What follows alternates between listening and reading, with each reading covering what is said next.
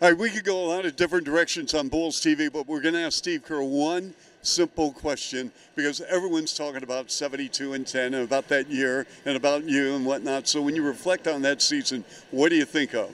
I'm so glad you didn't ask me who was better between the Warriors and the Bulls, because that's what I was expecting. When I think about 96 and 72 and 10, I think of training camp, and someone in the media predicted it, and I burst out laughing. I said, nobody can ever win 70 games. And then all of a sudden we bolted out of the gate, and it was like, oh, wait, maybe they're right. And they were. That season was magical.